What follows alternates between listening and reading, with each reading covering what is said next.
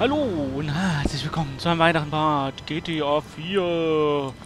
Lass mal das Radio ausmachen. So. Und wir stehen hier vor Garys Haus und wir gehen jetzt in den Marker. Wir fahren rein. I need your glass, your boots and your... habe ich nicht gelesen. The Hi. sophisticated European. I don't know about that. So, how are you? All right, yeah? Cage, don't stand there talking to him on the doorstep. Ask him in. Oh, come in. Ma, you remember the boy's friend Nico? How are you? Good, and you? Put it like this. My boys are out of control. My daughter can't find a man, and my husband is in hell. I'm thinking God moves in mysterious ways. Oh. That's Mother for you. Always a joy. Nico! You made it, huh? Well, I'll leave you to your men's talk. I hope you impress each other. Hey, look at me. Yeah. Yeah. I thought so.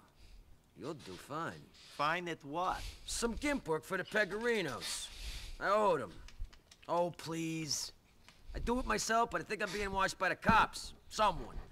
I think I'm about to get pinched again. Shit, really? Yeah, it's happened before. I keep seeing the same car watching.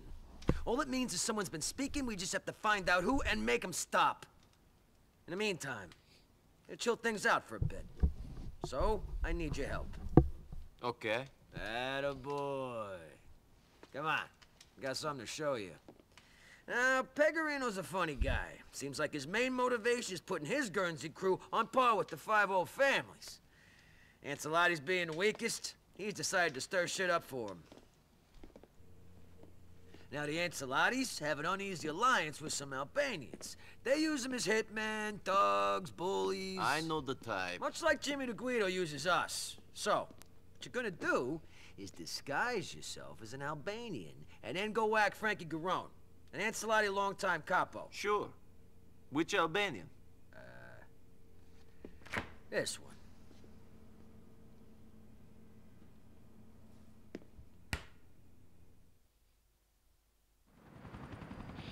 Schwing dich auf das Motorrad. Ey, wo ist eigentlich meine ganze Schutzweste? Wann hab ich die komplett verloren bei dem Gefecht vorhin? Im letzten Part? What the fuck? Und warum habe ich jetzt so eine komische Kleidung an? Die gefällt mir irgendwie ganz und gar nicht. Naja, egal. Motorrad. Ihr habt da irgendwie so das Gefühl, dass ich mich mit Motorradgangs treffen muss. Ich hätte gerne irgendwie...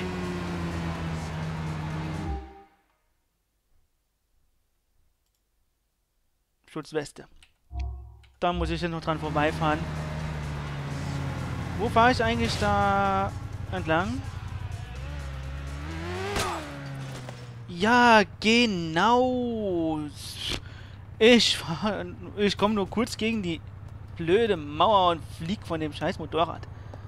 Ich muss natürlich auch unbedingt mit dem Motorrad fahren, ne? Komm, put.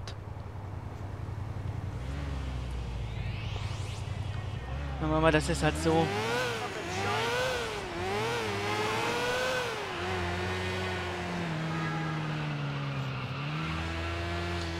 Muss übrigens aufpassen, dass ich nicht auf der falschen Seite fahre, ne?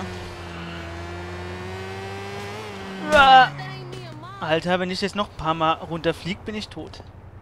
Ich glaube, das wird heute noch passieren. Komm, machen. Raff dein Motorrad auf. Ich glaube, zwischendurch werde ich wohl auch noch mal was essen, weil ich habe jetzt nur noch ein Viertel Energie. Also, das geht irgendwie gar nicht.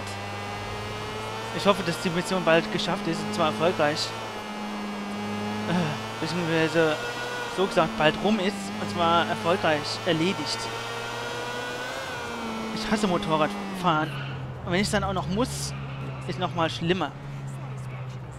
Ich habe ja, so meine Befürchtung ist ja, dass ich die Mission verkacke, weil ich vom Motorrad fliegen werde und meine Schutzweste mir überhaupt nichts bringt. Das ist natürlich typisch. Ja, ich probiere schon nichts Funny-mäßiges. Ja, den Helm hätte ruhig auflassen können. Was jetzt völlig unnötigerweise abgezogen. Mal gucken, wenn ich noch was zu essen finde, aber dann auch den Helm noch vorher abzieht. So, was ist mit der Markierung? Okay, dann fahren wir halt in die andere Richtung. Auch gut. Ah. Ich bin es irgendwie gerade so gewohnt, auf der linken Straßenseite zu fahren. Weil das, ja, in Hongkong halt so ist. Und da spielt Sleeping Dogs. Was ich ja die letzten Tage gespielt habe. Und, ja. Da muss man sich hier teilweise ein bisschen wieder dran gewöhnen, auf der rechten Straßenseite zu fahren. Ja, genau. Habt ihr den gesehen eben? Der wollte mich doch vom Motorrad rammen. Ganz eindeutig. Alter, und der auch? Haben diese noch alle? Haben die keine Augen im Kopf? Spiegel nutzen ist was für... Ja gut, Spiegel nutzen ist ja Pussys. Ich benutze ja auch keine Spiegel, ne? Also es gibt hier nicht mal die Option, Spiegel, wohl doch, hier so. Ich wollte doch was essen. Wo haben wir hier was zu essen? Irgendwo ein Hotdog-Stand oder... irgendwas in der Art? Dürfte doch eigentlich hier sein. Hier stehen doch eigentlich überall solche Dinge herum. Manchmal halt leer, ja, weil die Besitzer irgendwie keine Lust haben, Geld zu verdienen. Aber sonst... Na, ich will da jetzt erst noch... das ist doch... Moment, der ist leer, oder? Prima, ne? Der hat wieder mal keinen Bock auf Geld. Naja, wer will schon Geld verdienen, ne? Das wird doch völlig überschätzt. Hat ja nirgendwo stehen die Leute rum, ne? Wo sie was verkaufen könnten. Ah, hier. Ja, ja, es ist klar. So, Hotdog, her damit.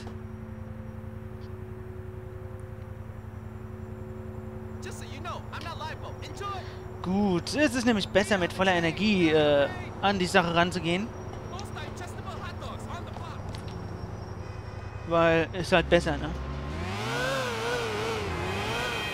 So, was... Ich bin übrigens noch einmal belegen, ob ich am Ende dieses Parts nochmal ja, mit Blicke ausgehen soll oder ob ich es einfach lassen soll. Weil, ja, habe ich eigentlich keinen Bock drauf. Und das so schief gelaufen ist. Tony Black didn't do nothing to nobody who didn't deserve it. What the fuck? We're going to the mattresses for sure. Erledige Frankie Garone. Ich werde es versuchen, wenn das hier vom Motorrad aus irgendwie klappen sollte. Ist er hier rein? Tatsächlich. Ja, komm, da muss ich ja jetzt nicht unbedingt so lang fahren. Ja, hier brennt. Alter, ihr habt es ja wohl nicht mal alle. So. Ja! Wie es muss, wie schön ich da am Bus entlang rutsche. Wie, jetzt brauche ich das Motorrad schon nicht mehr, oder was? Ich mach das jetzt trotzdem Motorrad. Komm, gib Gas. Ich hasse Motorradfahren. Habe ich das schon mal erwähnt? Ich hätte ihn fast gehabt, den Spaß. Wie heißt er? Frankie Garone in die Tonne. Frankie Garone, du musst in die Tonne. Oder besser ins Sarg. Ich schätze mal, die stecken dich nachher ins Sarg statt in eine Tonne. Also von daher, no, wo willst du denn hin? Der fährt doch da in den Tunnel. Okay, da kann er auf jeden Fall jetzt nicht groß drumherum fahren. Ich glaube, das ist auf der richtigen Straßenseite. Aber ich glaube, hier kann ich die Seite sonst nicht nochmal wechseln. So, jetzt aber hier. Komm. Alter, Motorrad, möchtest du ein wenig mehr... ja. Beschleunigen. Na toll, ich hätte echt kriege das vielleicht im Tunnel noch hin, aber Pustekuchen, ne? Jetzt sind wir schon draußen aus dem Tunnel.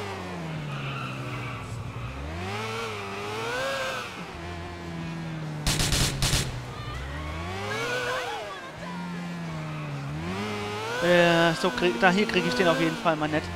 Ich muss dich daran.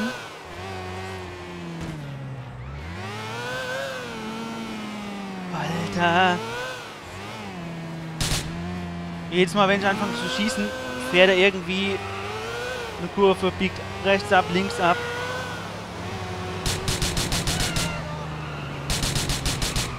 Alter, ja, scheiße. Ich hasse Motorradfahren und dann auch noch von Motorrad aus kämpfen. Das ist... Ja, und das sind hier überall Baustellen, ne? Ich habe ihn getroffen, ne?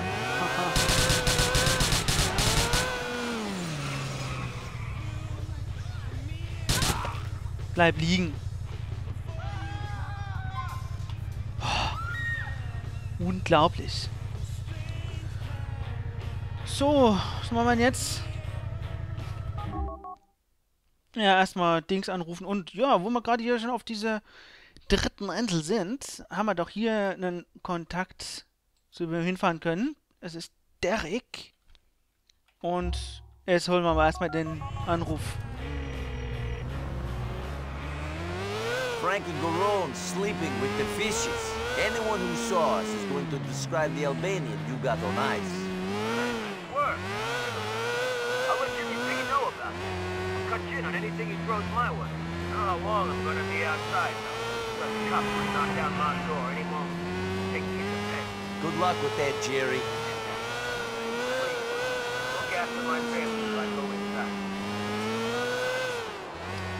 Okay, alles klar. Er fragt sich noch, wie lange er wirklich draußen ist. Ich denke mal, wir kriegen schon noch mal einen Auftrag von ihm. Oder war das schon alles? Das war doch erst der zweite Auftrag mit Jerry. Keine Ahnung. Auf jeden Fall fahren wir jetzt mal zu Derek. Wir haben ja auch schon kennengelernt. Ich brauche ein anderes Auto auf jeden Fall. Anderes Fahrzeug. Das ist ja nicht mein Auto, das ist ein Motorrad. Weißt du was? Den besuche ich jetzt mal. Scheiß auf Derek. Nico, isn't it? Yes. Who are you?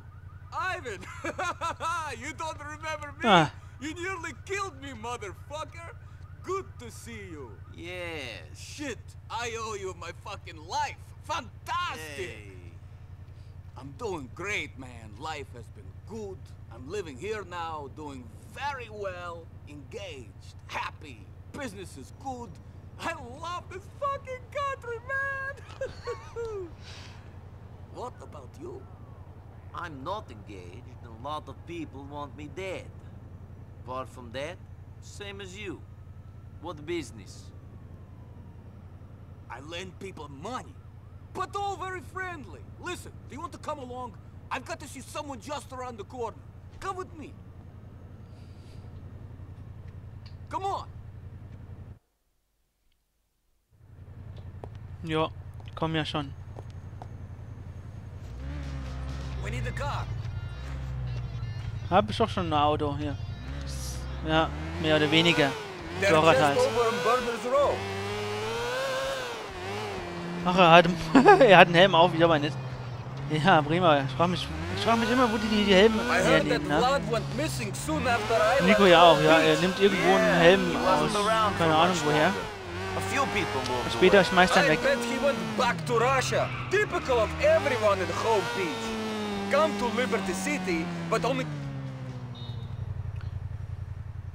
Ist übrigens Ivan, der mal in der ersten Mission, wo wir einen ja, verschonen konnten, verschont haben.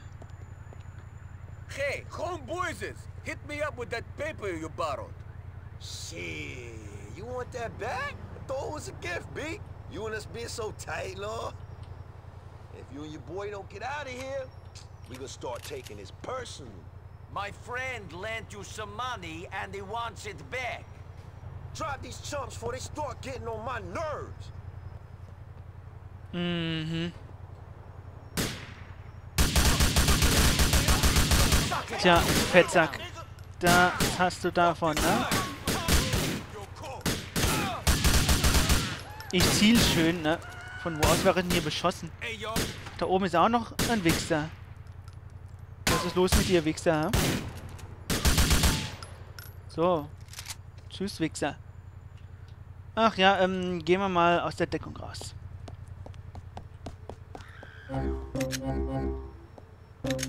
So, Money, Money, Money. Taking Money. Und du bist dort. Tralala, geh und rede mit Ivan. Ja, mache ich, aber erst sammle ich hier das noch ein. Immer schön mitnehmen, was man hier finden kann. So, dann reden wir mal mit dem Ivan. Na, Ivan? In-fucking-sane! You saved my ass again! You animal! Ahoo! Don't worry about it. No, man. This means something. I'm the big shot moneylender who screws his hot apple pie American fiancé 3 times a week. And you still ain't made it yet, but you're the one saving my life. Hang in there, man. This should help. And it is a gift. Believe it, baby. Thanks. I'll try to hang in there, I guess. Enjoy the dream.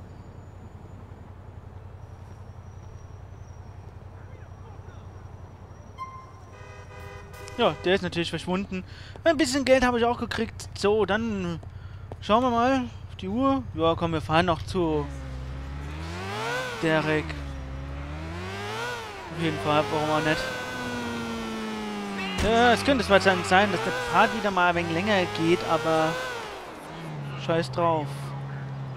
Wo gammelt denn der rum? In welchem Grab? I told you I'm not gonna go. I'm your brother. I'm supposed to take care of my family. Hey! I'm beyond being taken care of now. Hey! Hey! Hey!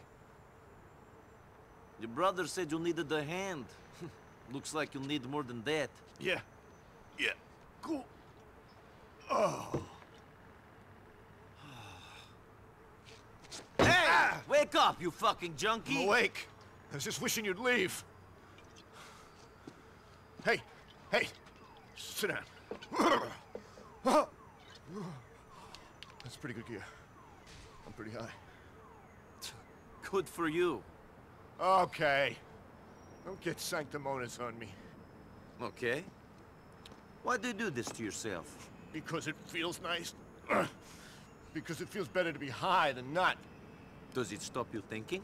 It stops you caring, which is even better. So, what do you care about? I care about getting people back who claimed I was a grass. People who used that to steal shit off me. Maybe that's what your brother was talking about. When they said you needed help taking care of all the business. Sure. I mean, I ain't a saint. I ain't a man of principle. I messed up. But I tried. I made a mistake. But I admitted it. We all make mistakes. Exactly! And this guy is still threatening to kill me and my family! What's his name? Bucky Sligo. Bucky Sligo. I heard he was living in Alderney. Can you get access to police computer? Sure. Find the fuck. Shut him and his pals up. Okay. His pals up. Suche einen Streifenwagen. Mal wieder. Wir haben ja nichts Besseres zu tun, ne?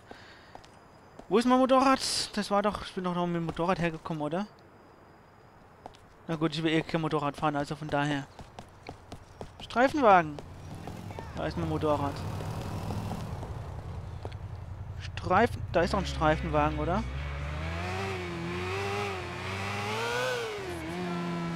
Warum nehmen wir den nicht einfach? Die stehen da irgendwie geparkt. Auch ganz nice. Ein geparkter Streifenwagen. Ja komm, schlag schon die Scheibe ein. Ja, prima.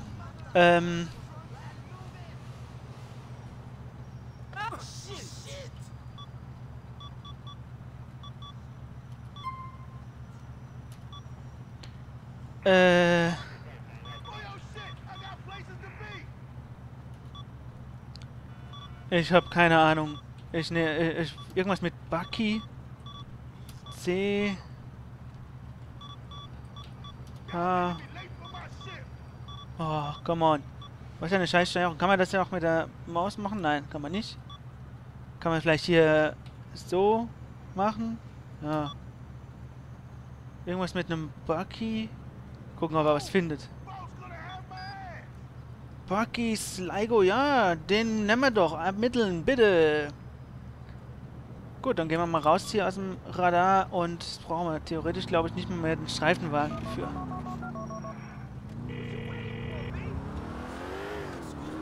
Hey, Derek.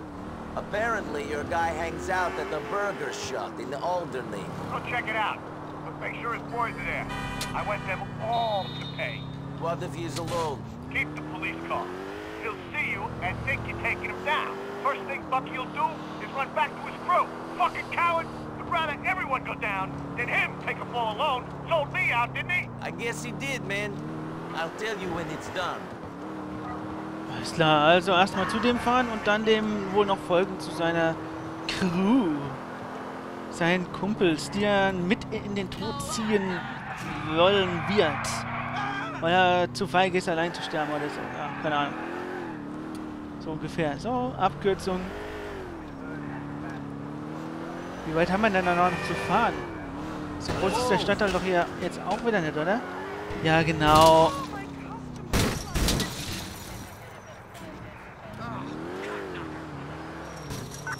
Scheiße, scheiße, scheiße. Fahr. Ich bin gleich aus dem Radar raus, wenn es gut läuft.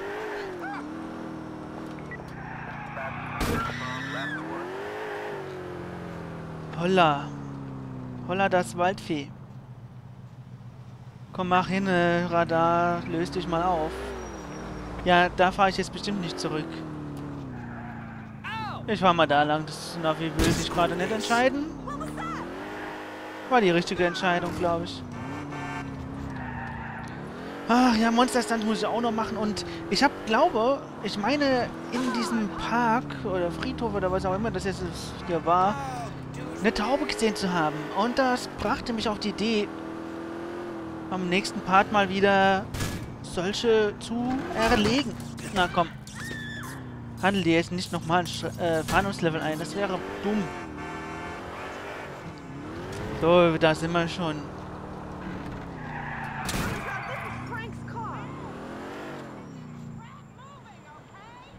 Na, wo ist er?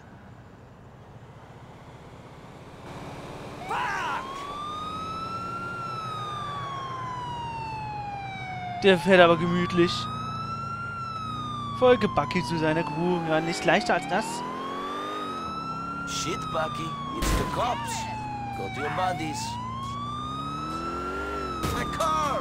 Ja, ich darf ihn nicht aus den Augen verlieren, ne? Bisschen blöd gefahren jetzt. Bin ein bisschen blöd gefahren. Der fährt aber auch nicht besser, wenn ich mir das so betrachte. Das ist ein ziemlich gemütlicher Typ, ne? Wie fährt denn der? Der fährt ja höchstens 30. Aber echt hier. Bin mir nicht so ganz sicher, ob 30 Meilen oder 30 km/h. Aber... Alter, ist der lahm unterwegs. Also wer es da hinkriegt, die Mission zu fehlgeschlagen zu lassen, indem er es nicht schafft, dem hinterherzukommen, der ist einfach nur blöd. Noob. Volltrottel. Könnte natürlich noch sein, dass er irgendwann noch mächtig Gas gibt oder so. Aber ich bezweifle es. Ein Banshee. Ja, Monster Stunts habe ich, glaube ich, eben auch schon mal was von gesagt.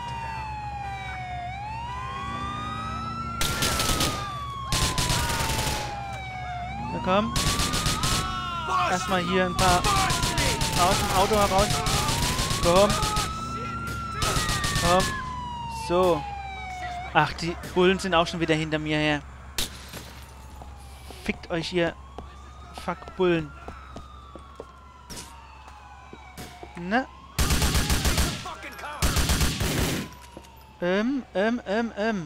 Ah ja. Das war ein Volltreffer hier. Von wo denn? Ah, wahrscheinlich ein Bulle von draußen. Na? Warte mal, da ist noch einer, oder? Chillst du mal? Bitte schön. Nein! Das darf doch wohl jetzt nicht wahr sein! Nein! Verdammte Scheiße, da denkt man mal, man macht noch eine Mission, ne? Und dann muss es schief gehen.